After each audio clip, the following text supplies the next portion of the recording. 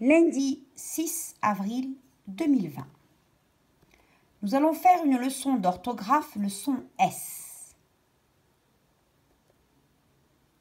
Le son S s'écrit de plusieurs façons. Il s'écrit avec la lettre S, deux S, SC, C ou CCD. Quand je vois tout ça, je l'entends ce. Attention à ce S, attention à ce C. Et même quelquefois avec la lettre T.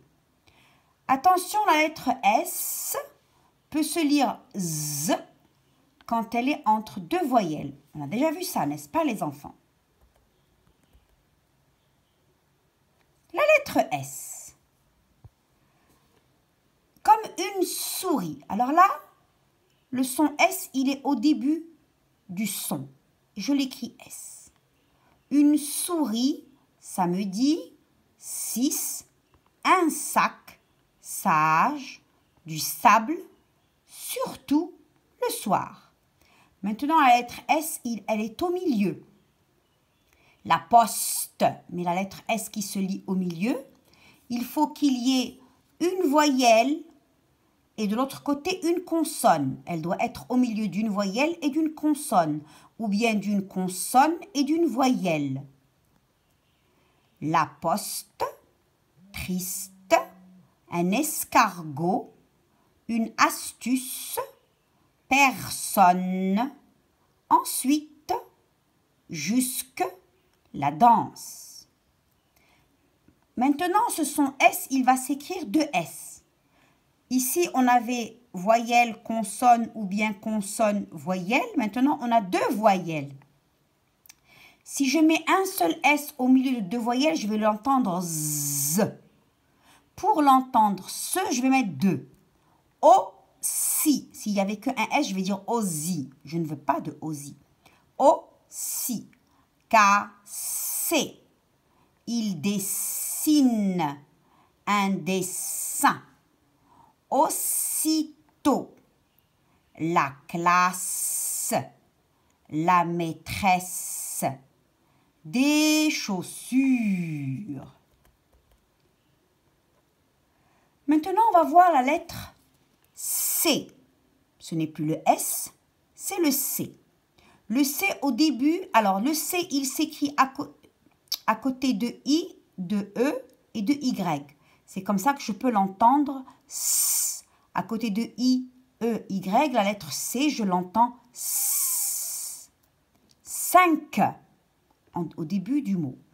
50, 100. Un cygne, une cigale, des cerises. Cela. Un cygne, c'est un magnifique oiseau tout blanc qui flotte sur une mare ou un étang et il est très beau. Et la cigale, c'est un petit animal noir qui chante tout l'été, qui crie tout l'été et qui fait mal aux oreilles. Maintenant, dans le son C avec la lettre C au milieu du mot. Voici, parce que, la chance, une racine, une épicerie. Attention, la lettre C à côté du O, je l'entends co. À côté du A, K. À côté du U, Q. Pour l'entendre ce, je dois ajouter cette petite cédille, ce petit sein qui est en dessous. On appelle ça une cédille. Je l'ajoute. Un glaçon. Si je n'avais pas mis la cédille, je vais dire un glacon. Moi, je ne veux pas un glacon. Un garçon, cédille. Une leçon, cédille. C'est bon? On passe maintenant aux exercices de la page 5 que vous n'avez pas et que vous allez avoir en pièces jointes. Premier exercice, on doit colorier selon le code. Là, c'est juste repérage avec mes yeux. J'ai le S en vert, deux S en jaune, SC en rouge, C en rose, CCD en bleu. Poisson, si, sortir, place, leçon, basse, descendre. L'exercice numéro 2 maintenant. J'ai des syllabes ro, sou, se, ne, mort, ri, vis, tour, si. Je dois former des mots.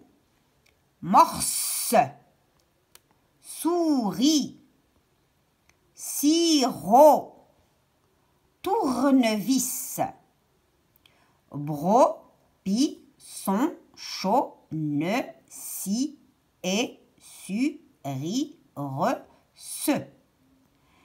Hérisson, piscine, brosse, chaussure.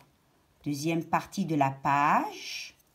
C'est la même chose toujours. Se, lan, me, son, bas, a, se, soit, pied, re et pou.